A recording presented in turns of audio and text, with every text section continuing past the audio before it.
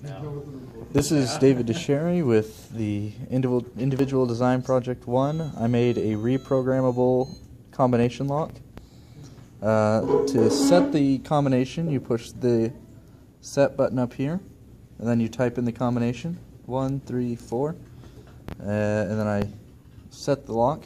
If I type in 1, 2, 5, it is locked, which is the red LED. However, if I do 1, 3, 4, it goes into the unlock state, which is the green LED. And then I can come up here and change the combination.